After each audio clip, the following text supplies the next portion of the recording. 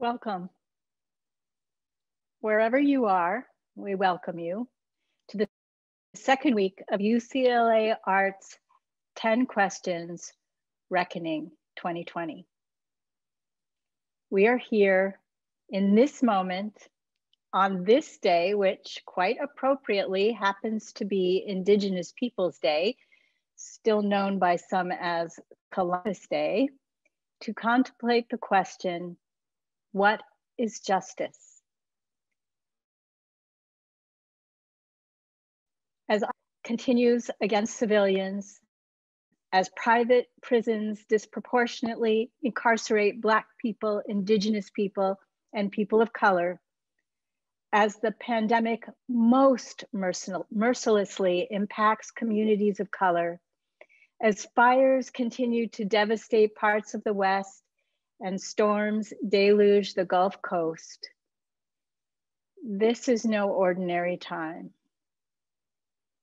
Yet, this time sits along the continuum of a larger narrative of our histories together. While we can probably never fully respond to the question, what is justice? Perhaps tonight we can begin to consider it from a variety of perspectives by laying out some of the ways in which members of our community consider justice at the heart of their work, be it activism on behalf of racial, economic, and social equity, shifting perceptions about climate change, sustainability, and human and non-human relations, or the role and responsibility that artists and cultural institutions have to tell the stories that must be told in order to more fully weave the fabric of our humanity together. Though we are far apart, in joining together from our homes, workspaces, and the other places in which we shelter, and we come together as beloved community to expand our perspective and to seek threads of connection. Our work tonight is not to find an answer, but perhaps what we can do in asking the question, what is justice, is offer a portal through which to expand and also ground our thought. For example, a thought. The world is wholly unjust. However, recognizing and thinking critically about the way injustice has been naturalized, made invisible to some, while painfully visible to others, can become healing for individual and communal engagement. As we heard from Dr. Bryan last week, while it is sometimes easier to practice detachment, it is a step away from being fully present. And as Desmond Tutu said, if you are neutral in situations of injustice, you have chosen the side of the oppressor. As we move through this evening, consider that this moment rests on the values and beliefs that have shaped opportunity or lack of opportunity, perspectives, and thus actions. Though each generation is different, where we are today is built on the intertwined histories of our parents and their parents before them. We might think of our institutions not only as mission-driven organizations, but as choreographies of values and beliefs that have been built from the materials of historic injustice, as well as from the aspiration for something better. Speaking about justice in UCLA, while there are plenty of reasons to critique the way the university tacitly confers more opportunity on some than others, and affirms the experiences of some more than others, holds the resources to reach for a more just world. So, how to grow towards justice? How to repair the violence of personal, interpersonal, interspecies, and even planetary impacts? Cornel West said, "Never forget that justice is what love looks like in public." For those of you who are joining for the first time, 10 Questions is an academic course offered by UCLA School of the Arts and Architecture, and simultaneously a public platform for thoughtful engagement with our extended community. While COVID-19 has prevented us from meeting together in the same room, it is a university without walls, a place to convene without having to traverse a gridlock city during rush hour, and for many of without even having to be in Los Angeles. It is with you that we are bringing together the treasured resources of the university to build capacity in this time of urgent need and great precarity. Each week, we do not ask questions because we intend to find a singular, coherent answer, as much as we ask questions to discover more about the question and inquire more deeply into our lives. The format for this evening will include a 10-minute presentation from each of our panelists, followed by a brief conversation amongst them. Shift to engagement amongst you and with you. You, students, and members of our extended community will have the opportunity to engage in small group discussions in Zoom breaks. The objective of these small group discussions is to converse amongst yourselves about what you've heard and perhaps come up with a question for consideration by our panelists. After the breakout sessions, we will reconvene in the webinar for a discussion with our esteemed guests. So let's begin. Our first panelist tonight is Isaac Bryan. Isaac is a director of public policy at the UCLA Ralph J. Bunche Center for African American Studies and the founding executive director of the center's Black Policy Project. Isaac's work focuses on helping to advance activist-led movements and policy change around issues of racial, economic, and social justice. Welcome, Isaac. Thank you for having me. And thank you for doing this incredible series. These are the conversations that we all need to be having as frequently as possible, and especially in times like these. This week's conversation, or tonight's conversation, deeply personal for me. And the question, what is justice, resonates very deeply, questions I grapple with daily. I'll have to admit, though, when I first heard the theme of tonight's conversation, I felt a little bit like James Baldwin, if that's not too bold to say, in that he once questioned, "You are asking me to speak on something for what I've never seen," right? Which for Black folks in this country, what is justice is a complicated question.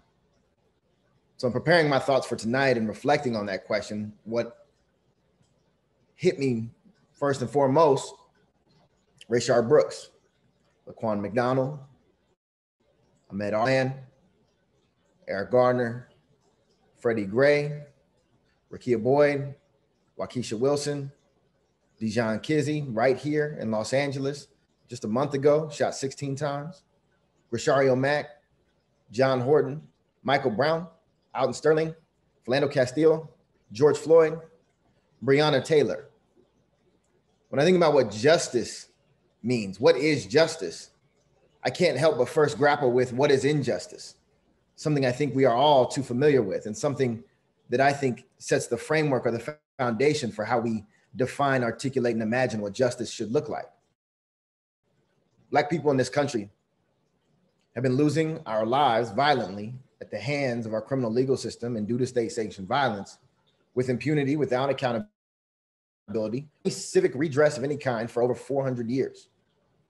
And so the events of this year, when I think about the things that took us out into these streets, the things that we marched for, right? The grand jury verdicts, the way that our systems have been designed to replicate themselves and exacerbate our social inequities, I know first and foremost, that is injustice. The fact that we have over 2 million people incarcerated here in the United States, which far and away exceeds any other industrialized nation on this world, that is an injustice. I know here in Los Angeles, we have a homeless crisis that exceeds that of any other jurisdiction. That homeless crisis, while Black folks are only 8% of our city and our county population, there are over 40% of those living on our streets. That is injustice. I know that when it comes to policing poverty, arrests of unhoused people are 1 in 5 arrests made by the Los Angeles Police Department, despite the fact that 6,000 people in a city of 4 million, yet there are 1 in 5 arrests. And those arrests continue to go up every year, even as total arrests continue to go down. That's injustice. I know that 40% of the arrests by LAPD are those who are unemployed. That is injustice. I know that our children in our schools, particularly in LAUSD and schools all across, have police force presences, but don't have new textbooks. They have underpaid teachers. They have faulty equipment. They have overcrowded classrooms. They have lack of the infrastructure they need. And at the same time, have multi-million-dollar investments in militarized police forces that criminalize them and stifle their ability to have a successful environment that builds opportunity. Instead, it starts the school to prison pipeline that leads to the other outcomes we just talked about. I know in LAUSD, 1 in 4 arrests by the school police are also a child in middle school or younger. And that the younger a child is, the more likely the child is to be Black. That is injustice.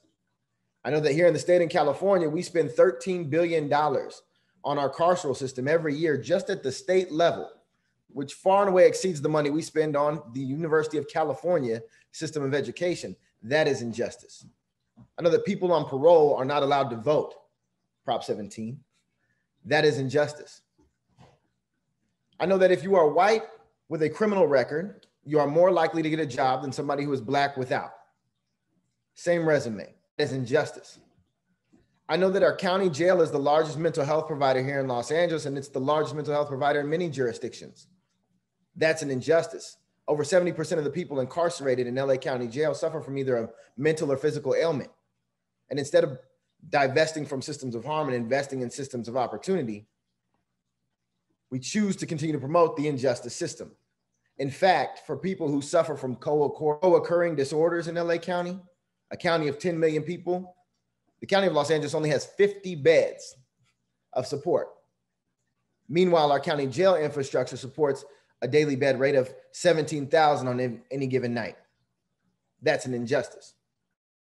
I know that over $3 billion every single year in the County of Los Angeles on our sheriff's department, but only $200 million on alternatives to incarceration, communities, investments, youth development, and transitional housing. That is injustice. I know the city of Los Angeles spends $1.8 billion every single year on the LAPD, and at the same time only spends $100 million a year to fight homelessness. That's an injustice. So when thinking about what is justice today, I first had to grapple with all of these things, right? The social determinants of health, the fact that folks are not allowed to live their full lives, the fact that $1 for a Black family, $1 for a white family, right? The fact that our economic, environmental, and social injustices coincide, overlap, and intersect, and the criminal legal system sweeps up all of those failures. And after grappling with all of that, I got hit with a Toni Morrison quote. She said, we have to dream a little bit before we act. So even though I haven't seen justice truly is, especially as it pertains to our criminal legal system in this country, I do have the ability to dream. I also got hit with the idea that Martin had a dream and he lost his life for it. That is how desperate systems of harm are to keep the status quo, to maintain their lethal hold on our communities of color, our Black, brown, our poor, and indigenous communities. So even your dreams can be stuffed out and turned into nightmares. But we still have a responsibility to do that. And so coming here today, I didn't just want to depress everybody. I have some hope about what justice could look like. I have some dreams, some freedom dreams, as Robin Kelly might say. And I think a lot of you do too. More people marched after the murder of George Floyd than at any time in American history. This year, during a global pandemic, we cried out for accountability. We are crying out to redefine our systems of policing and our systems of accountability. So what justice looks like to me, justice looks like divesting from our systems of harm and investing in systems of care and opportunity, healing, and growth. It means looking at the $1.8 billion that the city of Los Angeles spends on its police department and reimagining what those dollars reinvested in other institutions might do to promote public safety and well-being. It means not being afraid to challenge the fears we have of one another, the fears we have of ourselves. Instead, choose to see the best in one another and invest in that. Invest as people in our interpersonal actions, but invest even more broadly as a society. That's the dream I have for justice. It's a dream Black folks aren't overrepresented in our criminal legal system, where Black folks aren't underrepresented in our systems of opportunity, in our systems of economic mobility. It's a system where our schools are properly funded because commercial tax rates haven't been stagnant since the 1970s.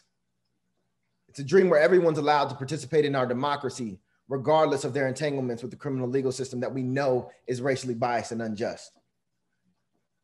Justice to me means that young people can grow up with the expectation of living to their full life expectancy, no matter what zip code they are from or what color they are. Justice to me means that we all head towards the ideal and not just some at the expense of others.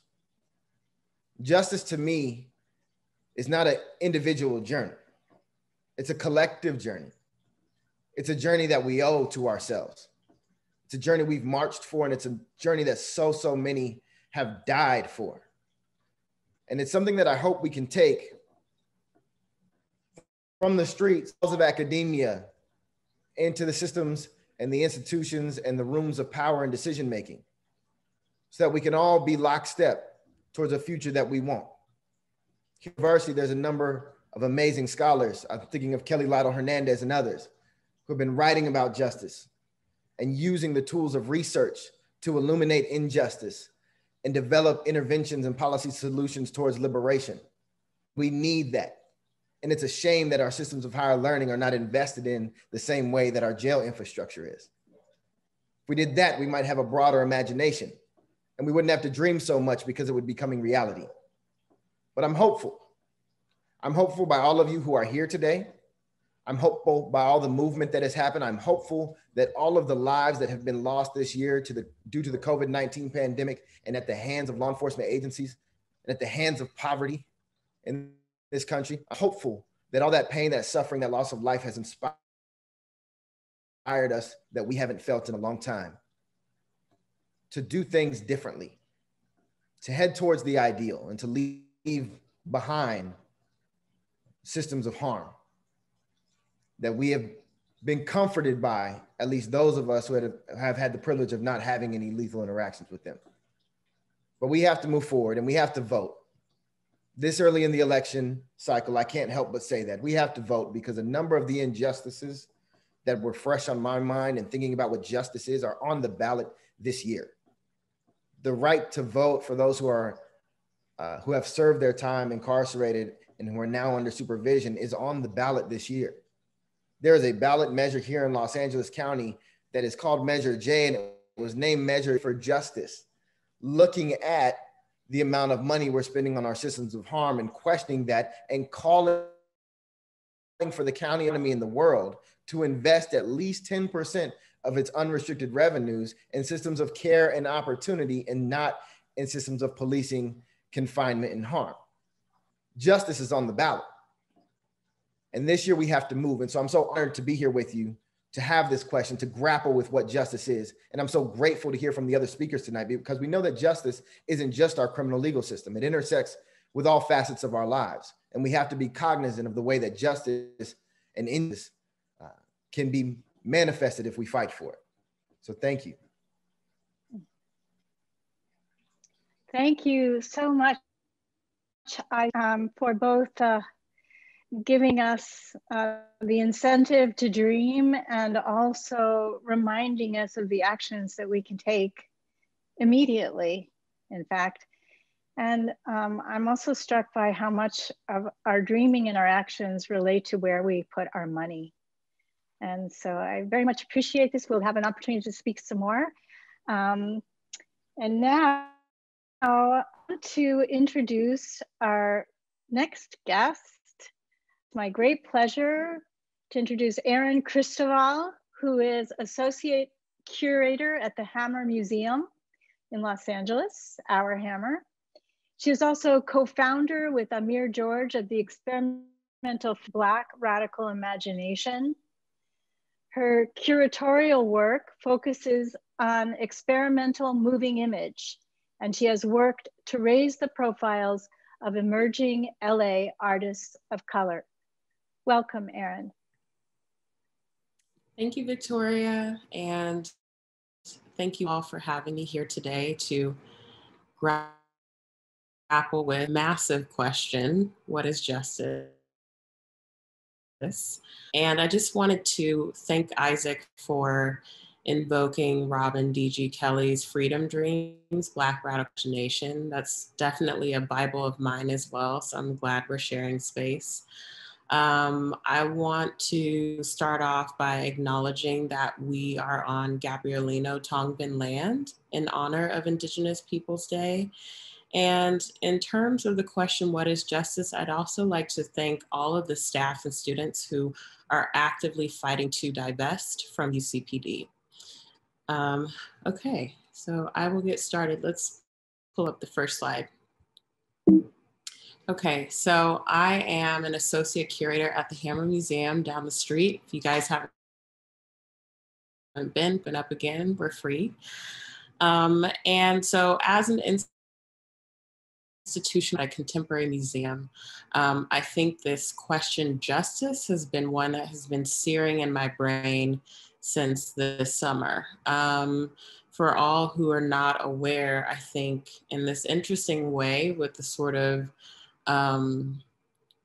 with the, sort of the major presence of Black Lives Matter in response to the various murders and killings of Black folks by the police this summer, came also an outcry from museum workers and art workers from all around the world.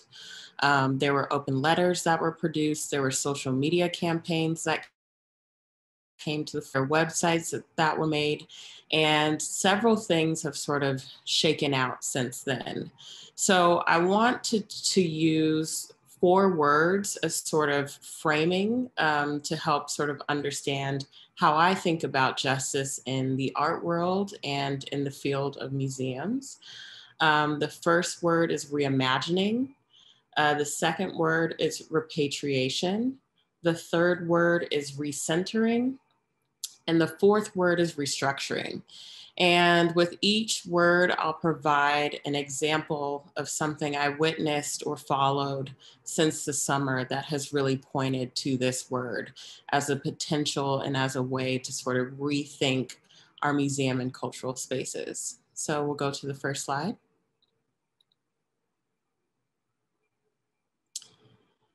So this is a really incredible image of, as you can see here, Breonna Taylor being projected onto the monument of Confederate General Robert E. Lee in Richmond, Virginia. And this was done back in July. So one of, I think, sort of the main points or the centerpieces of the art world is really thinking about public art and the history of monuments in this country. I think there have been some really interesting conversations and dialogue that have come up around monuments in the wake of several of, you know, these killings and just police violence in general. And so this really struck me when I caught this image. This is obviously in the midst of a protest in July in Virginia, which is one of the most sort of contested, racially conflicting states, political states in this country that holds a deeply racist and violent history. And as you can see, the public has taken it upon themselves to reimagine this monument that is dedicated to a general who was racist, who was a white supremacist, and who upheld, you know, the patriarchy, the origin story of this country. And so as you can see, the public has come together collectively to sort of reimagine this monument, has used this projection and projected her and BLM on top. And as you can see at the bottom, there's several sort of graffiti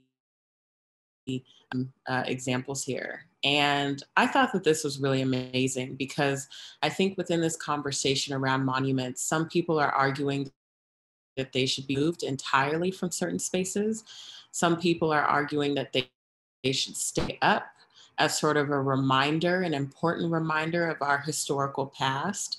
But I think this is sort of this perfect middle space of we can use them as blank canvases, and we can use them as spaces to reimagine a potential future for this country. So we'll go to the next slide. Repatriation. So we'll go to the next slide. So I want to give you a little context here before I show you this video. So this is a video that was done also, I believe, in July of this year.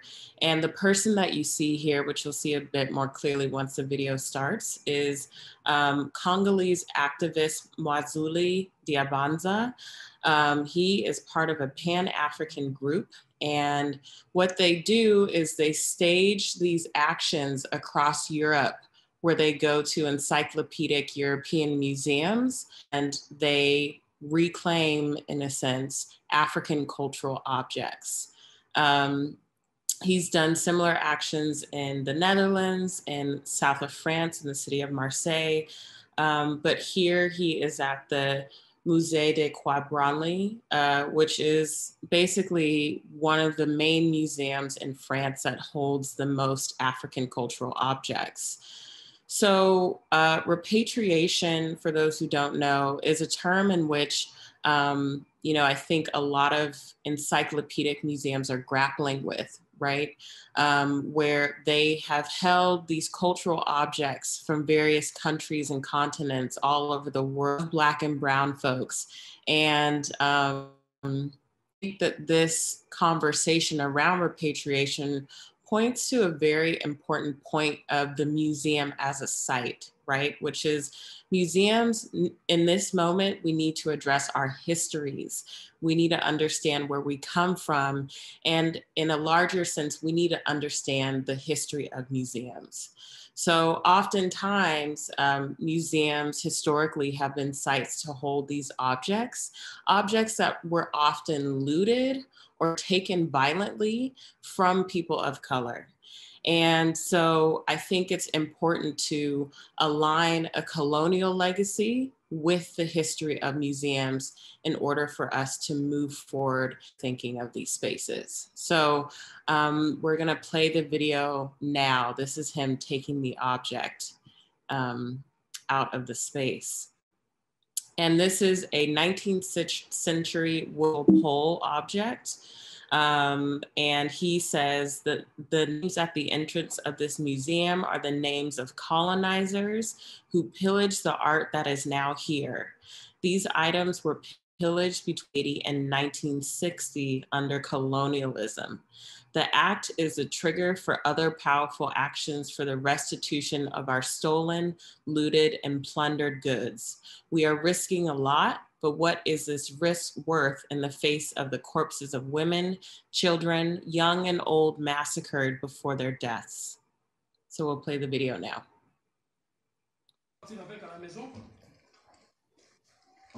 Voilà. On peut venir récupérer ça au musée des Quais Branly. Donc je pars avec à la maison. C'est une richesse qui nous appartient et qui aujourd'hui mérite de retourner à la maison. Pendant que ces choses ont été pillées, colonisation et sous l'esclavage de 1880 justement en 1960, vous voyez toutes les œuvres d'art venues du Cameroun, du Congo, du Sénégal, du Bénin, partout. Voici ces œuvres d'art qui ont été pillées et je suis venu récupérer ça. Au nom de l'unité, la dignité et le courage, ça rentre à la maison. On ne demande pas à un voleur la permission de prendre ce qui vous appartient. Ils ont pris ce qui ne leur appartient pas. Je suis venu prendre ça et je récupère ça. À tous les Africains de l'humanité tout entière, vous qui avez contribué à voir l'Afrique pillée, à voir... So him and the group that you see with him were actually arrested after this action, and they had a trial in September. The French state did not ask for prison time. They only demanded modest fines, and there will be a final verdict for them scheduled on October 14th.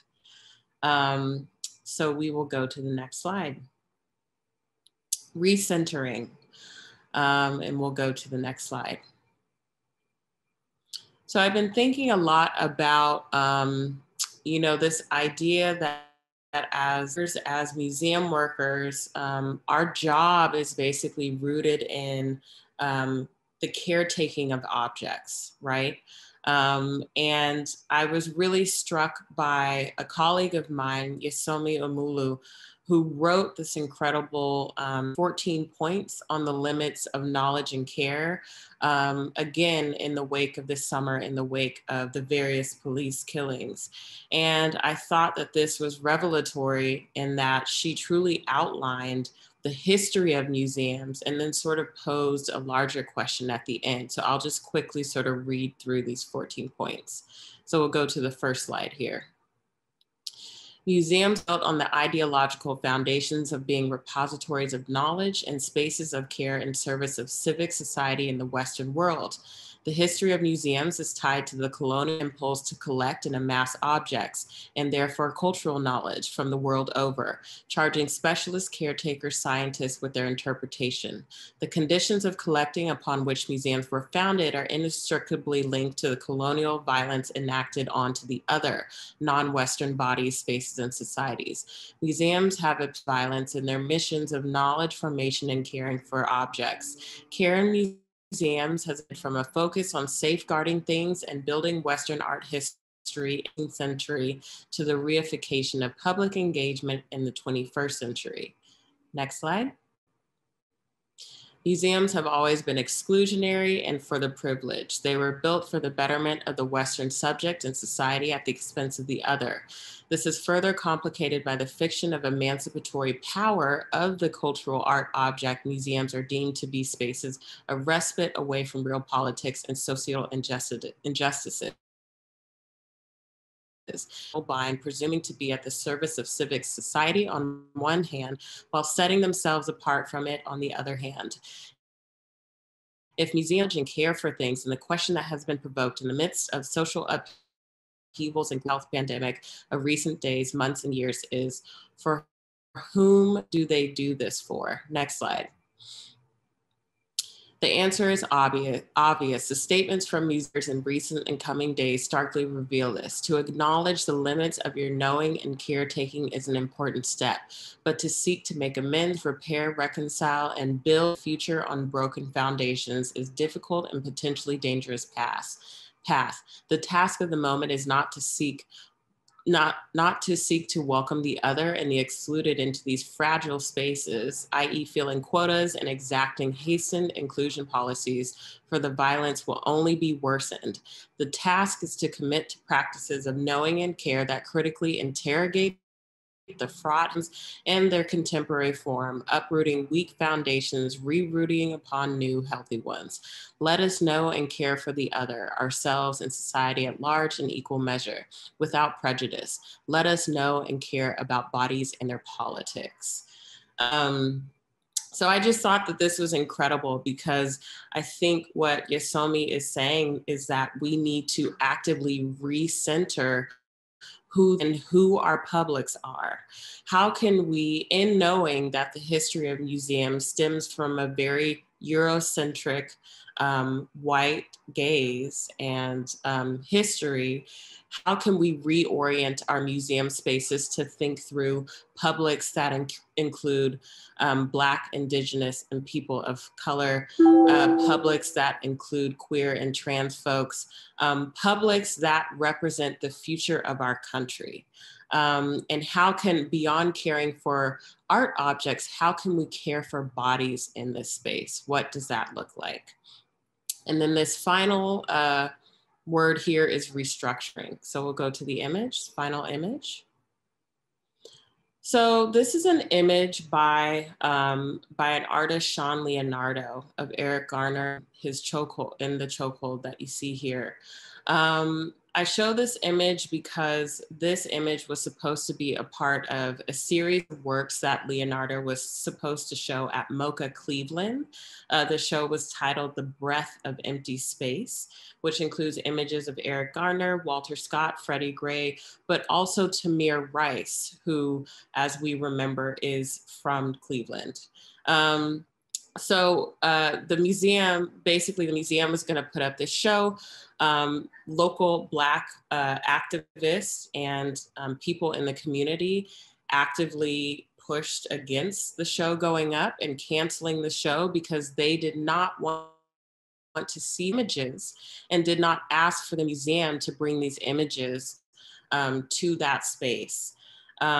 So Sean Leonardo basically said that, you know, I must make it clear I was never given the opportunity to be included in outreach and never had a moment to engage any community member regarding the show. What has become to me is that after grave mishandling of communication regarding the exhibition, institutional white fragility led to an act of censorship. So the artist, who identifies as Afro-Latinx, felt that he did not have the opportunity to speak to a largely Black community. And the institution is in the center of all of this. The institution is led by who is a white woman. And after this incident, Jill Snyder actually stepped down from her director position. And what she said is, MoCA has demonstrated a desire to work in the territory of inclusion and community. Now is the time to select a progressive and innovative leader for the next phase, and who will carry forward this work with new passion. For that new leader to have a seat at the table, I willingly give up my chair. So this idea of restructuring, you know, when we look at the ways in which staff and hierarchy and power, for that matter, are structured within these institutions, who's at the top, who's making the big decisions, and how does that affect or sort of manipulate out into the publics that these museum spaces serve? So what would it mean to sort of radically restructure these spaces to think about the future? So again, these 4 words are just words that I'd like all of us to sit with. I know I just gave out a lot of information, but maybe I can share some links afterwards. Thank you.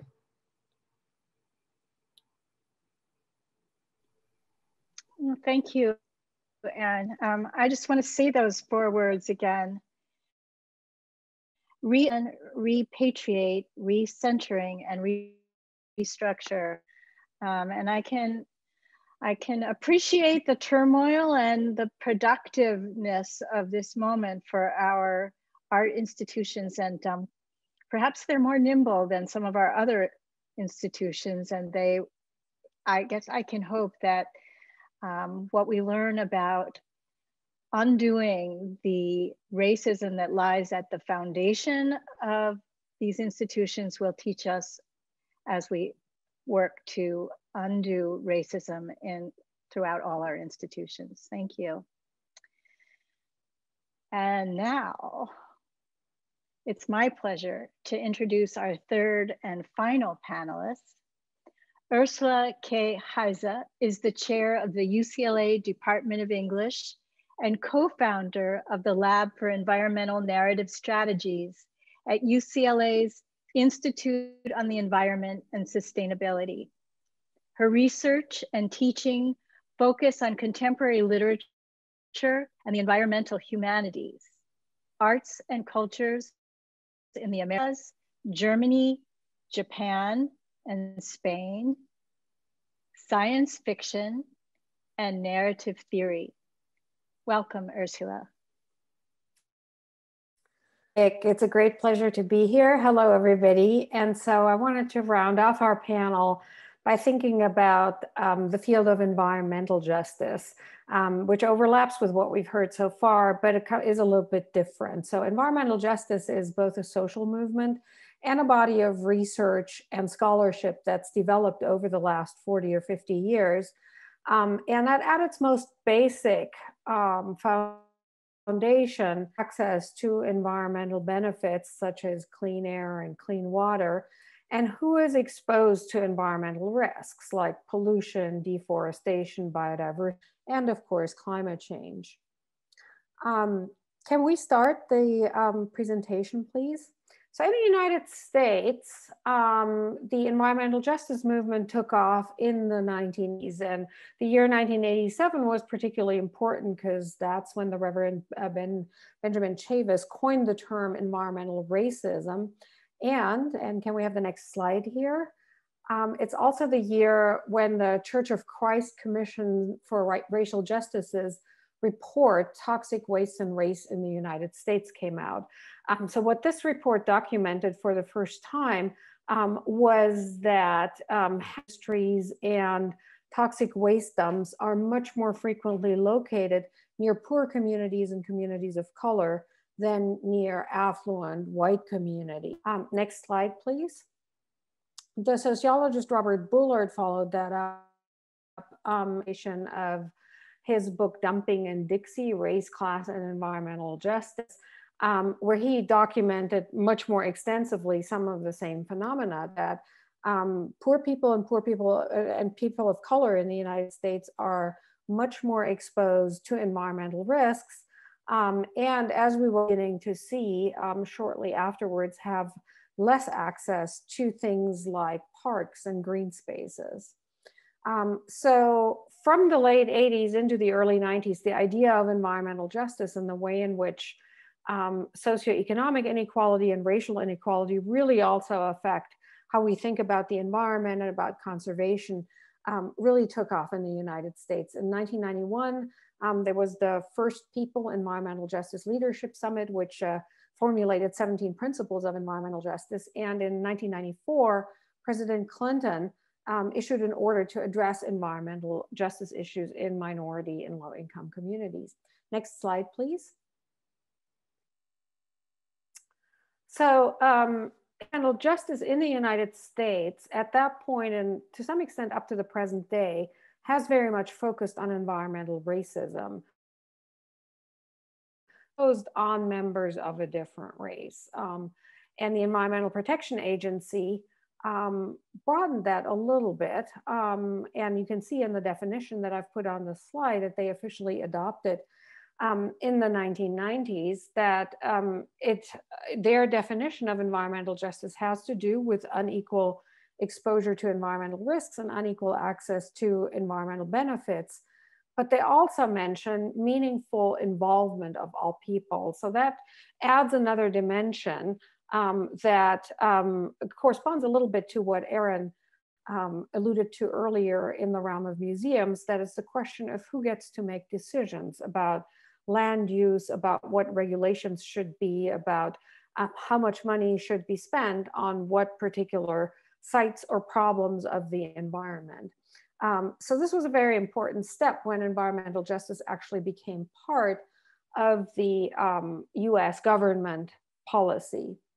Now, in other countries, of course, environmental justice also took off. And especially in the global South and developing countries, movements for environmental justice had actually been going on for quite a while. And they had focused on similar problems: exposure to pollution, access to green spaces, and so forth. But they weren't always focused on race. It was about environmental justice, but not always about environmental racism and other issues like differences of class or caste, gender inequality, differences of ethnicity and religion play a huge role in other parts of the world in distributing who gets access to nature and who suffers from adverse effects of floods, hurricanes, wildfires, and so on.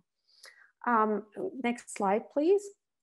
So quite frequently, that was referred to as the environmentalism of the Indian Ramachandra Guha and the Catalan Joan Martinez Alier, who Ramachandra Guha worked mostly on movements in India.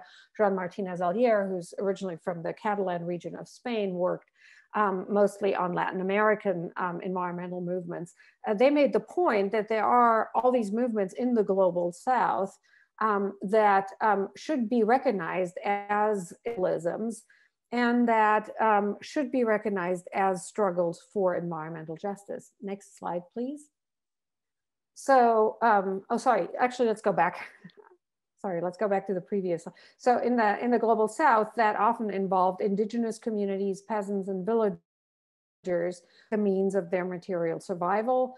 They were often fights against the degradation of land, against deforestation, against water pollution or water privatization. And quite often, though not all, struggle against corporations, either from the country in question or from international corporations, and sometimes also against their own governments. So the struggle to use or continue to use local resources has been really crucial to this fight for environmental justice in the global South. Now, please, let's go to the next slide. So since then, the sort of definition of environmental justice worked on by a lot of people and has been fought for in a lot of different parts of the world. Typically recognize that environmental justice includes 4 different dimensions that I've put on the slide here for you. So the first one is distributive justice. So that's what I've already mentioned. So access to environmental resources and benefits. And then on the other hand, protection from risks and scarcities and danger. But the second dimension that already emerged in the EPA definition that I showed you also came to play a huge role, and that's the question of participatory justice. So who is involved in decision-making over environmental issues? Who decides whether there's going to be a wildlife refuge or a national park somewhere, and what does that imply for the local communities that live in a particular place? The power to veto in environmental decision-making is particularly important, because if you don't have the right to say no, often that means that your power is just theoretical. And also the power to implement environmental decisions. I mean, in quite a few countries, including some areas in the United States, the problem is not so much that we don't have good environmental laws, terrific laws, but if there's no power to actually execute those, enforce them, then often they don't really make a difference for how people live. The third one, third dimension, is called capabilities justice. And what we mean by that is really the possibility for flourishing and living a full life, primarily for humans, of course, in terms of access to health, access to mobility, forming social bonds, living according to cultural norms, forming emotional ties, and there are a bunch of others. But typically people who have talked about capabilities justice have all non-humans. So what about the animals and plants, and what becomes of their flourishing when we live with them? And how can we make sure that the non-humans also flourish in our shared ecosystems? And the fourth dimension is recognition justice. That's been particularly important in countries such as Canada, United States, and Australia, Latin America, where there is large indigenous communities. that have what we now call TEK, traditional ecological knowledge, which often anticipates some of the findings of modern science, but sometimes deviates from it.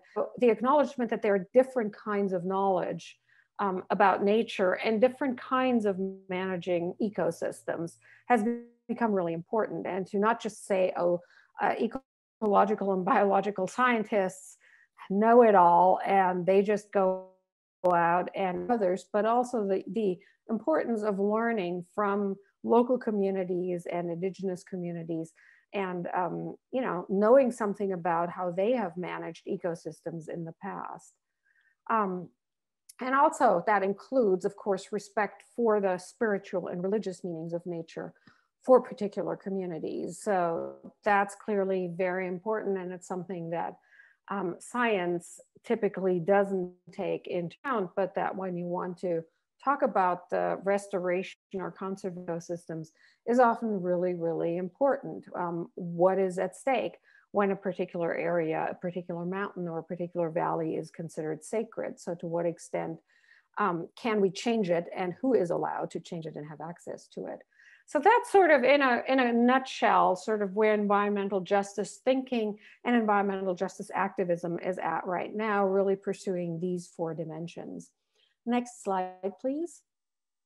So in my own work, I've become interested in cases where it's not so clear how we should make up, how we should adjudicate, how we should decide on particular issues of environmental justice.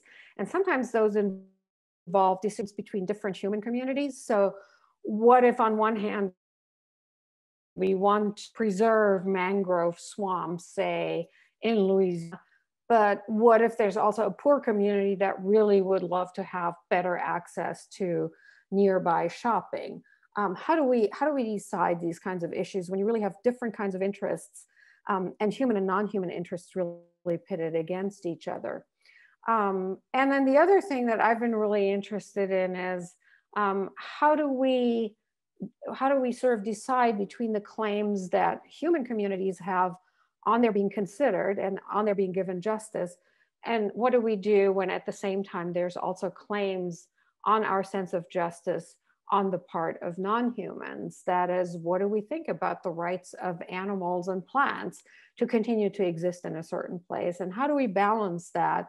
How do we balance it, particularly when the fate of poor communities is at stake? And in all of this, of course, one big question is always that we, who's included in that we? So to think about some of these really complicated issues, I came up with a term multi-species justice. So meaning justice between different non-human species, but also between us humans as a vastly unequal species and other kinds of species. So conflicts between human communities, but then also between human and non-human communities.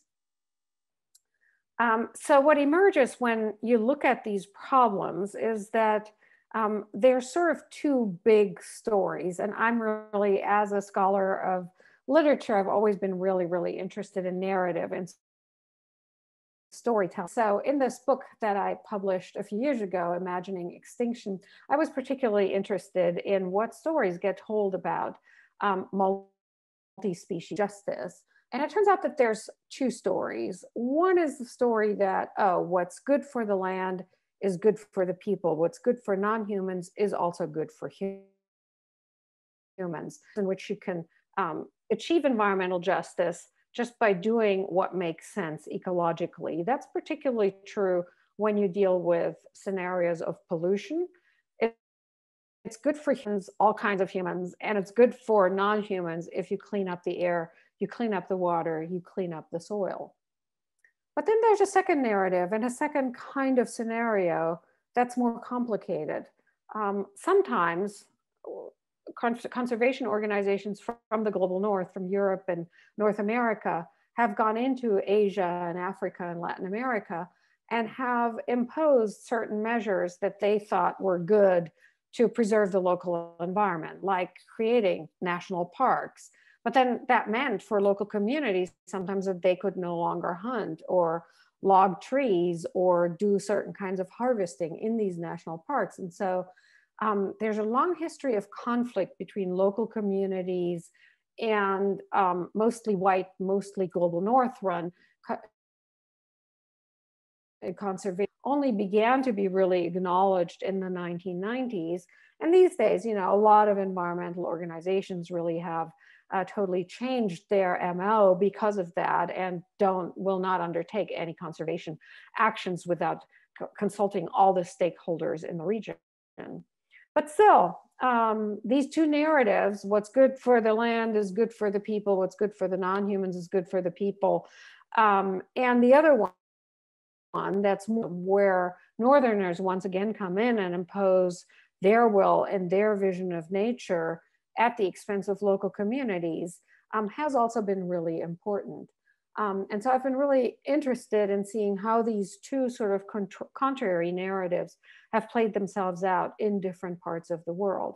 And I just wanted to give you one example of how that's been translated into literature. And I here follow a little bit in Erin's step to art, but by showing you a novel that came out in 2005. Can we have the next slide, please?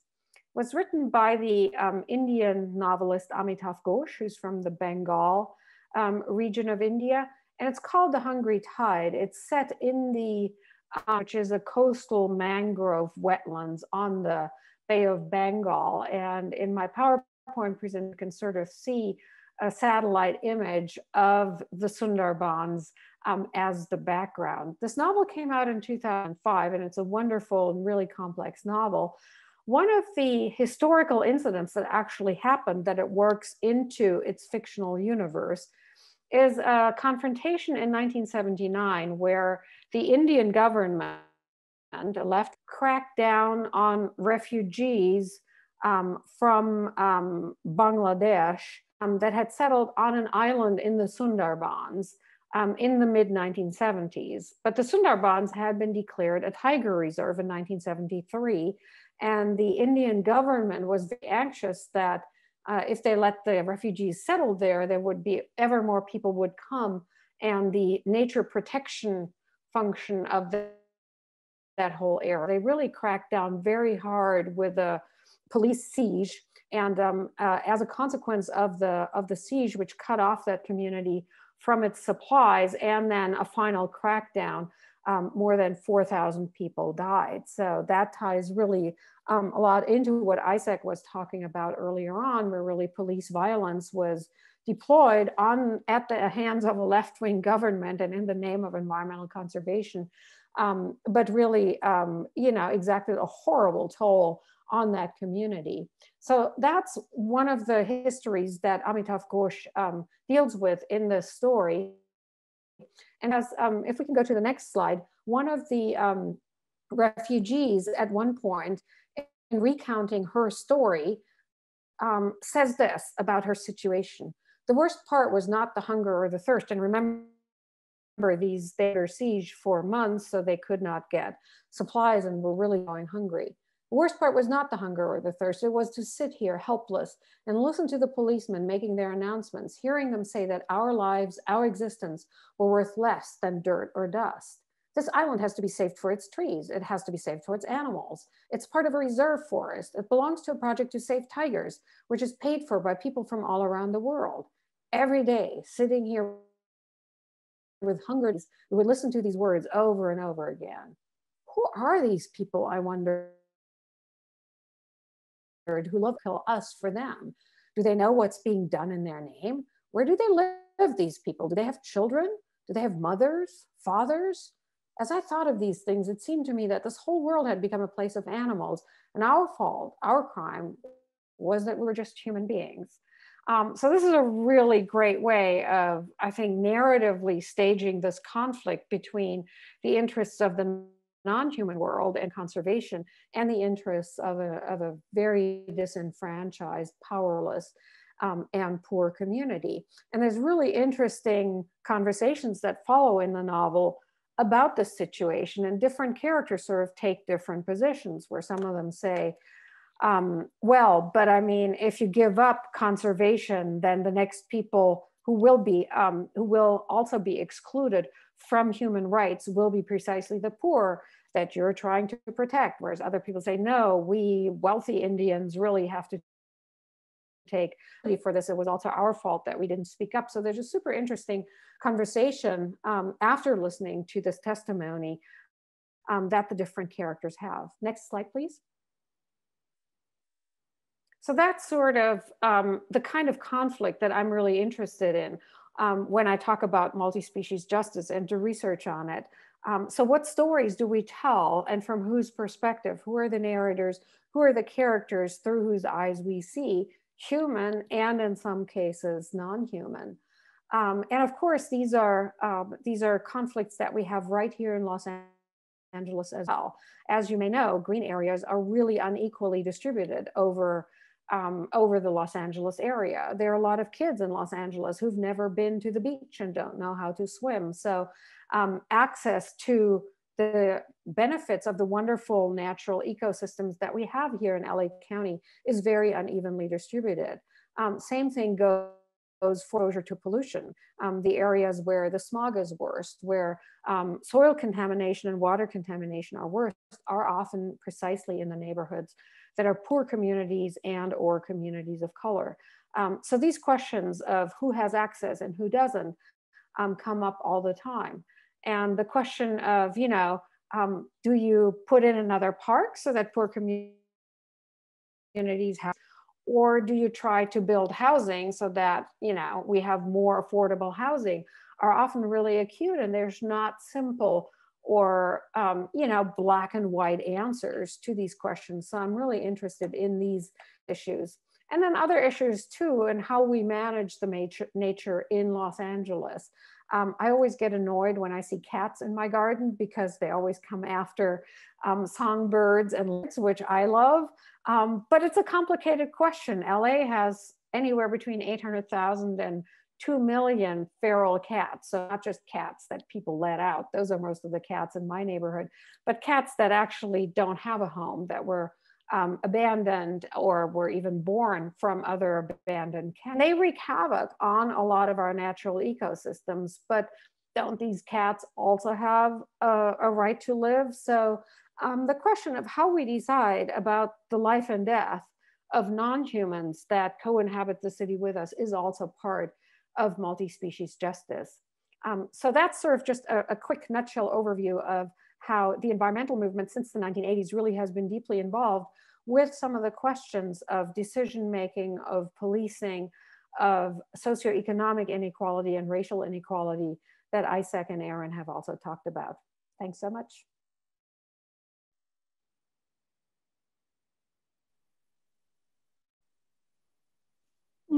Thank you, Erin. As if we might have thought that justice was a clear possibility and it's a question of where we put our resources, you have certainly made this a messy, challenging set of choices that are constantly being made around us. There are no clear answers and very little moral clarity. So thank you for complicating this and for letting us see just where we are with these very difficult choices. I want to invite Isaac, I see Erin, I want to invite everyone back together for a moment. I'm sure Isaac will be here in a second.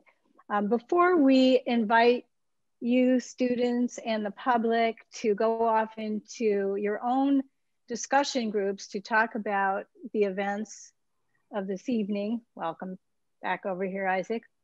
I think it would be great to just take a moment. I know that you've all alluded so beautifully to one another's presentations, but just to take a moment to share observations or thoughts or points of connection that you've seen this evening, and in many ways, very different talks, all attempting to address the subject of justice, which is far too big for an evening. So just a candid opportunity to share some thoughts. The first couple of thoughts, I think that when I saw Erin pull up the artwork of Eric Gardner's death, you know, there was an immediate synergy for me. But being familiar with some of Ursula's work and having previous conversations, thinking about this from a a multi-species perspective and kind of a shared fate when it comes to justice, I think definitely brought new ways of thinking home for me. And I was grateful to hear that.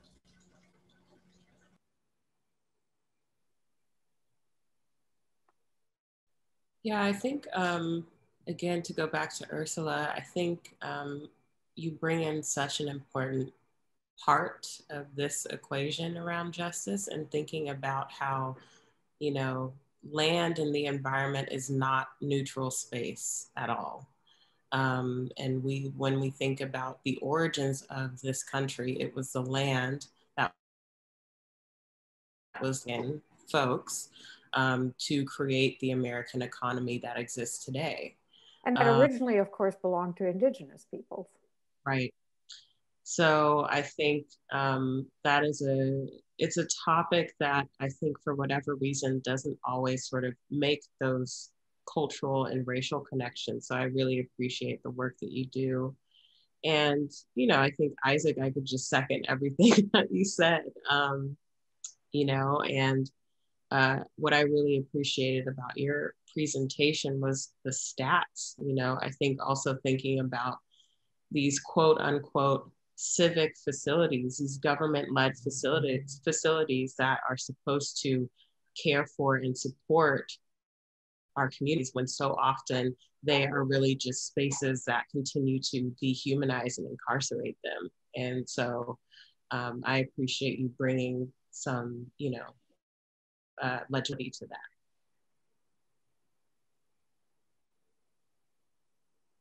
So in terms of environmentalism started out as a very white movement in the 1960s, and it only really became more diverse after the rise of the environmental justice movement in the 80s and 90s.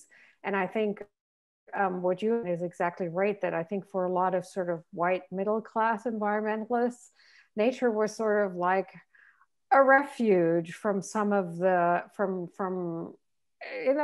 cities, from violence, in some cases also from politics, although it's got to be said that environmentalism has always been a very political issue in a variety of ways. Just how we understand nature and how we approach it is part and parcel of the inequalities that also structure the rest of our society. Really, you know, it was something that only came home with the environmental justice movement in the 1980s. And so it really was a revolution, I think, in environmental thinking. I think in some other parts of the world, it's not been quite as drastic from the beginning. I mean, my home country of Germany, I think social and environmental issues were always a little more entangled with each other. Not necessarily issues, but certainly issues of inequality and so forth. And in you know, in India and Latin America too. I mean, you know, movements to protect certain natural areas often included cultural monuments and a certain cultural heritage. So we're much more embroiled in social questions and issues. But I think everywhere with climate change now, these questions are just intimately tied into each other, where on one hand, climate change threatens all of us in one way or another. But it's also clear that it does not put everybody equally at risk. You know, some people have talked about climate redlining in coastal cities. That is the fact that it's precisely the neighborhoods that were traditionally redlined racially are now also the ones that are most at risk from flood forth. So I think now it's very clear that nature at every level is part and parcel of our political discussions and our social struggles.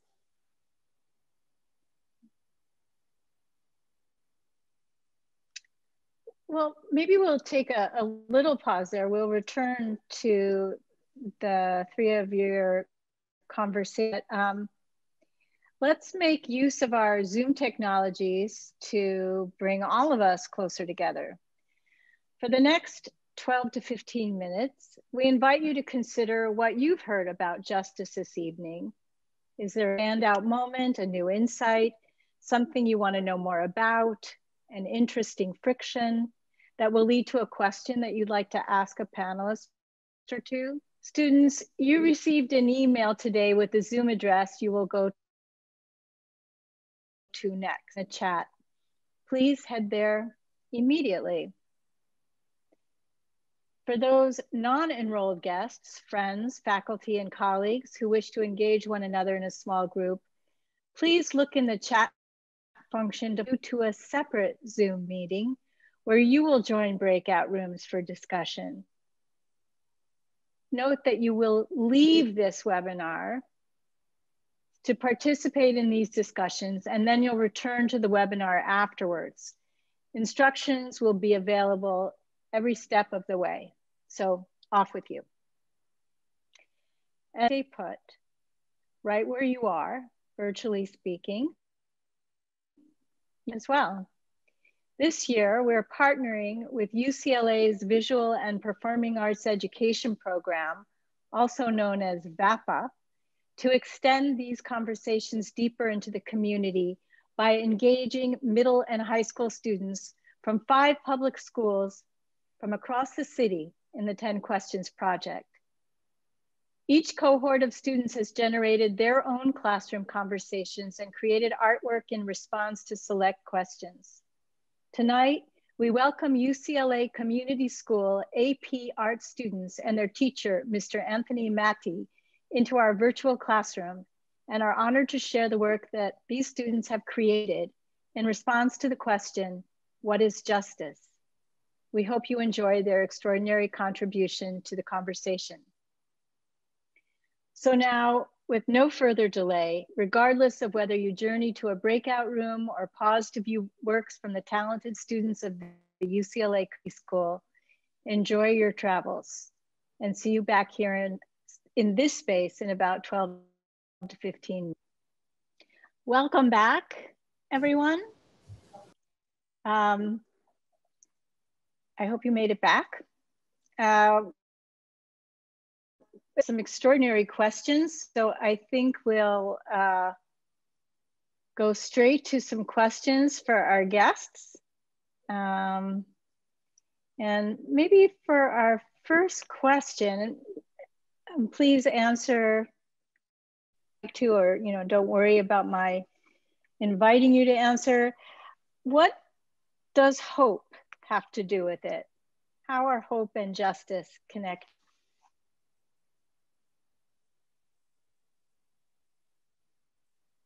I will break the ice and go first. I think they are inextricably connected. You can't pursue justice without having some hope, because I think, at least for me, when injustice is so visual and so visceral, it's cynical, and it's easy to just accept this is the way things are, this is the way things have been, this is the way things always be. But I think having that hope, grounding yourself in that hope, is what allows us to fight harder for the world we want to see and for the justice we all deserve. And so if you don't have hope, I don't know that you can really have the justice you deserve. I totally agree with that. And one thing that helps me is I'm a big science fiction fan. So I love to read book future and different people's imagination of the future.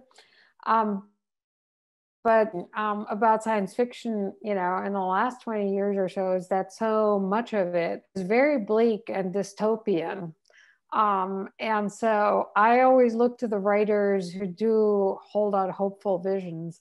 One of them is Kim Stanley Robinson, who's a California writer. And he likes to use this term optopia. Says, okay, we're never going to get utopia. Society is never going to be perfect. But it can be, optopia is kind of the best you can get given the circumstances. It doesn't have to be perfect, but it can be a lot better than what we have now. And that's sort of something that really sort of cheers me up when I get too bogged down in bleak dystopias and post-apocalyptic wastelands where people eat each other. It's like, no, actually society can also get better. And whether it does or not depends on what we do now and whether we get engaged. And so I love to go to those stories, and that's sort of what helps me do exactly what Isaac was talking about, sort of syncing up a vision of what a just our society would look like and then work for it. Thank you. I'm going to jump to another question unless you wanted to jump in there, Erin.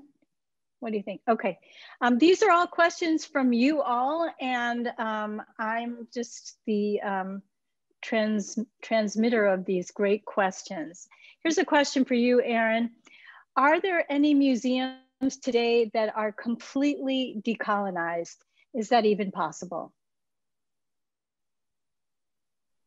That's a wonderful question, and brings up a conversation that we've been having internally at the Hammer, or I think just in our curatorial team.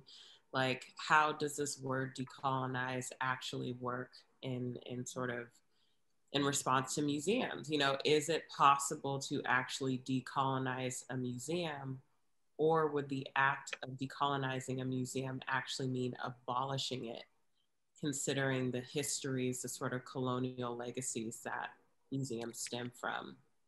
And so I think I you know, I don't know, but I will say that I think there are several art projects and other art organizations that are attempting to do that work and to think through that. I will say that I think past few years that there have been some incredible Indigenous and Native curators that have joined contemporary museums who are really sort of at the center of this question, and are rethinking ways to use the cultural objects that have been housed at museum in liberatory and radical ways. So I hope that there is an answer to that question soon. And I think there are several folks who are doing that work. Thank you, Erin. And here's a related kind of expansion on that for everyone here. Is it possible to create an institution that does not discriminate against someone in some way?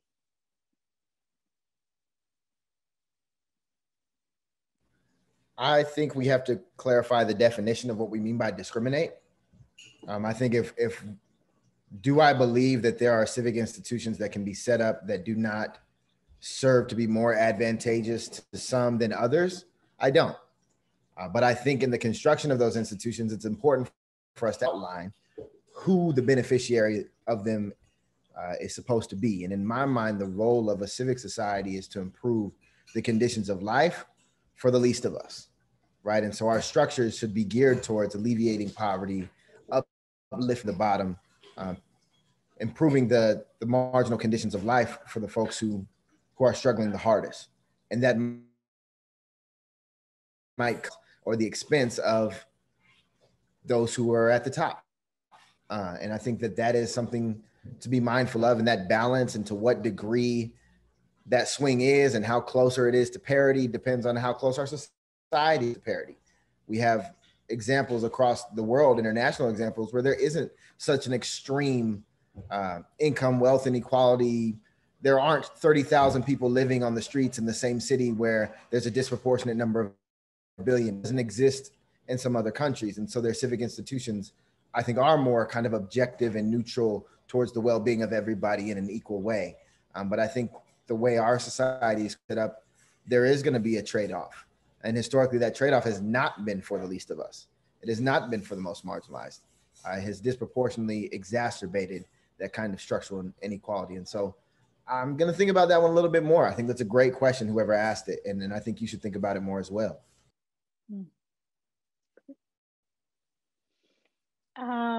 All right, I have another question to you all. And this question is for Ursula, but open to everyone.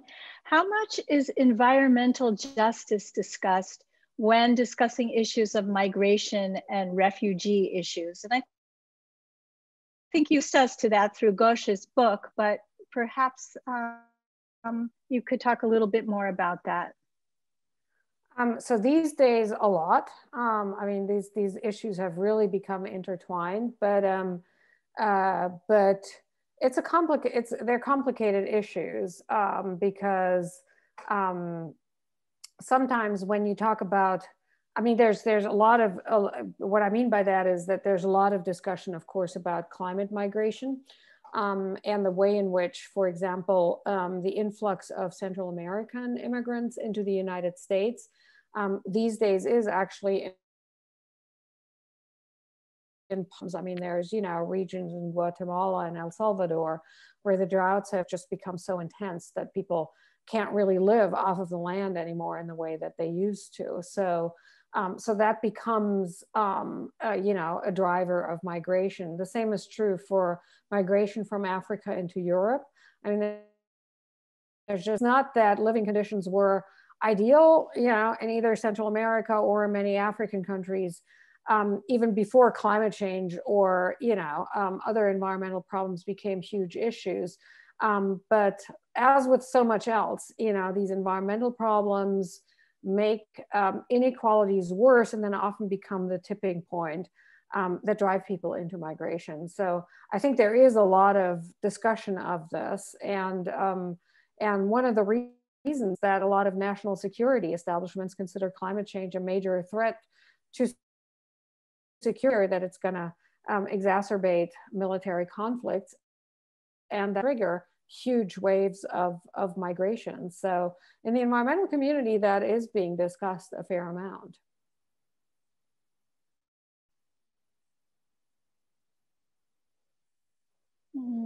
A really good question. Do we want to stay with that a little bit longer? Thinking about relationship with refugee communities.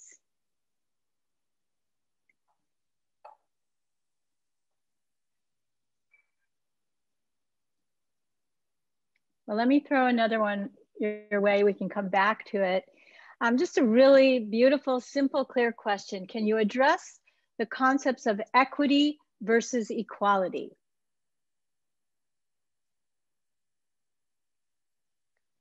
The difference between equity and equality. So, I mean, what has helped me understand that difference, and what I sometimes use in my classes, is a little cartoon of three people who are like different heights standing in front of a fence, and the biggest person is so tall that they can look over the fence all by themselves. Then, you know, the second person is a little bit shorter and they need a small stool. And the third person is quite a bit shorter and they need a big stool. So that's equity, I think. So we're not looking for equality. We're not everybody's going to ever be the same height. Not everybody's going to be born with the same amount of wealth. Not everybody's going to be born with a talent to, you know, make lots of money playing sports or playing music or something like that. So what we're trying to do is to level the playing field so that people can take advantage of the same opportunities, right? So equality, I think, to means that everybody, the outcome has to be the same. Equity means that we have the same point of departure for everybody. That will be sort of, I think, a simple way of distinguishing them.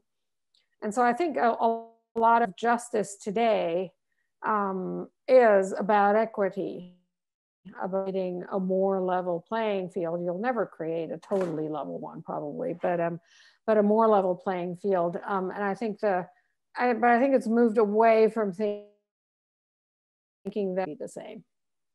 Is that fair? Is that how you guys understand it? I'm curious. There's lots of different analogies folks use. To me, I think about, I don't know, I'm kind of making this example on the fly based on other examples I've heard, but if I get $1 a day every day here and you get no $1 a day every day for a year, and then on year 2, I decide everyone gets $1 a day, that's equality. Everyone now gets $1 a day. But we have not addressed the fact that I didn't get $1 all of last year. And there's a need for that kind of redress and thinking about the inequality that's been created by the fact that advantages have been disproportionately concentrated however long. And so, for example, the condition of Black folks in this country, you're talking about 400 years, or disproportionate wealth and resources and mobility gained at the lethal expense of Black lives, when you're talking about slavery and indigenous lives and so many other ways that there has been this gap growing. And so equitable policies and thinking about equity means redress. It means thinking about the things and considerations, and not just, well, now everybody gets the same thing. It's about understanding the fact that so many folks have been without due to our policies, due to discriminations, to the banning of these kinds of things, that we have to be mindful of that. In fact, not to bring it back to the ballot, but Proposition 16 is an equity measure here in the state of California, because we know what Prop 209 did in terms of banning affirmative action and thinking about not just college admissions, but also contracting with local governments and any other use as an important thing to think about when moving civically in California. And I think we can do better and should do better, but that's kind of where I think about equality versus equity. Thank you. There are a bunch of questions thinking about our role. What is it that we do to move ourselves and our communities? And this feels like a super important question in terms of the arts. How important are the roles of artists in moments of political, social, and economic unrest?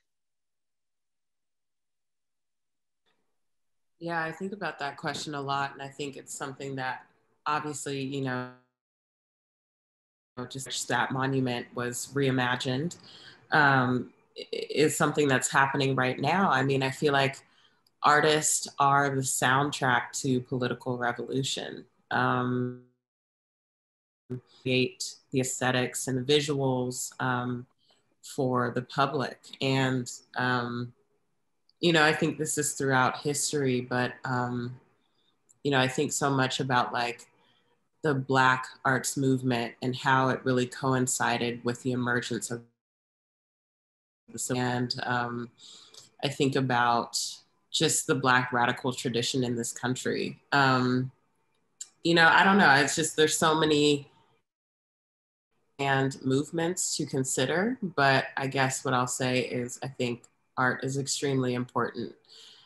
It's sort of a different opportunity to interpret the situation. And oftentimes I find art is a great meeting place for folks who are perhaps on different sides of a conversation to come together through the vessel of an art object to then have a conversation. And so I feel like art can also be this like intermediary or this space to open up a dialogue.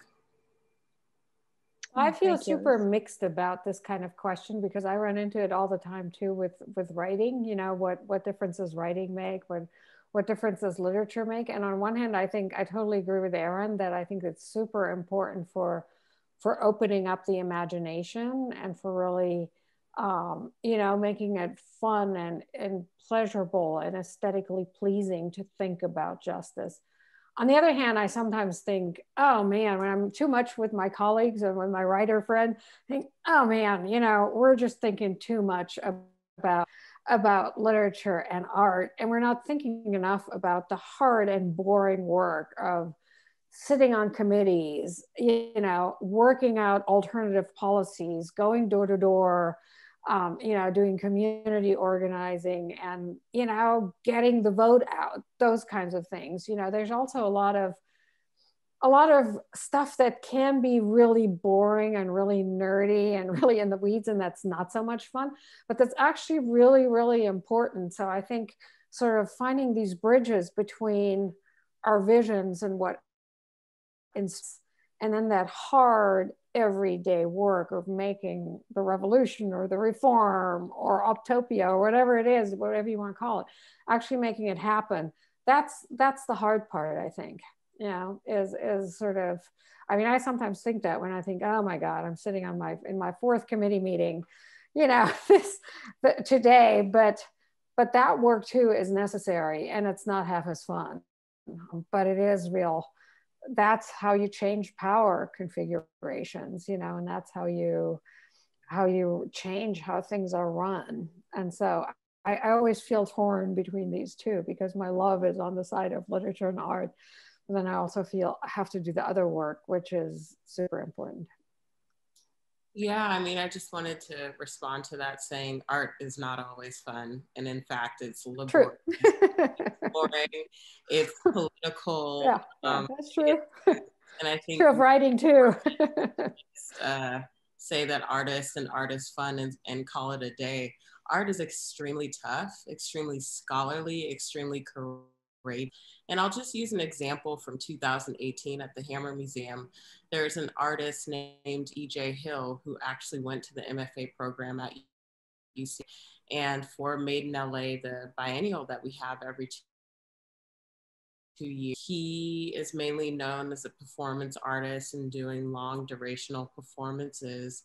And his piece, he was someone who's born and raised in Los Angeles. Piece was dedicated to the many schools that he went to, and just sort of thinking about academia as a space that this society are always supposed to participate in.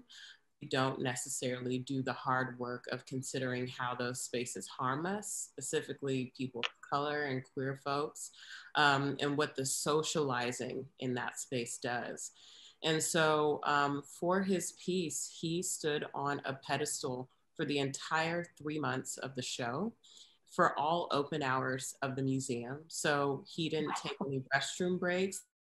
He didn't. My God. He was standing there, and he stood there for one who felt like he did, who felt like they were, who felt like the work that he was doing was not considered deep or laborious. And I just feel like that piece changed my life and really helped me understand that art can be a social practice. It can inspire people to do the hard work.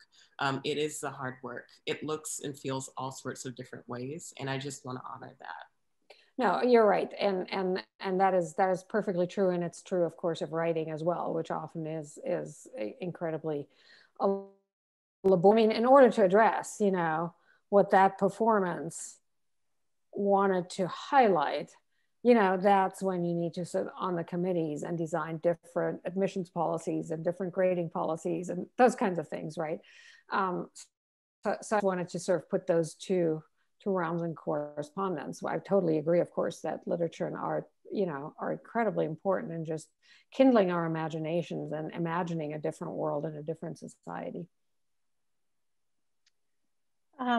Thank you. Actually, it's really great to hear these two very different perspectives on the kinds of work that is going on and will continue to go on as we move justice. We're actually out of time, but I want to leave you each, I know it's so sad, but I want to leave you each just like seconds to help us think through what actions we can take to, whether it's to, for the environment, okay, this is ridiculous, but try. What is the first thing that comes to your mind when we think about how can we move this project forward? Go vote. That's my question to you. Go vote. Get informed about all the, not just for your representatives from the lowest to the highest level, but also get informed about those propositions and initiatives that are on the ballot. That is the most important thing you can do right now, is getting your vote out there.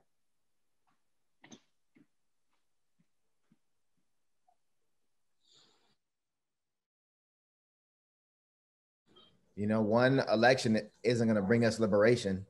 We have to vote, but there's a need to understand these issues at a deeper structural level and understand how much work has gone into maintaining this infrastructure for our society, because it's going to take at least that much work to deconstruct it and build the future we deserve. So organize, family, talk to your friends, continue to educate ourselves, but also practice self-care. That's the last thing I would say. Because the movement is going to keep moving without you, but the movement definitely does need you. So balancing for yourself as well. Yeah, I would say tap into the imagination, to creativity. Again, I just want to reference Freedom Dreams by Robin D.G. Kelley.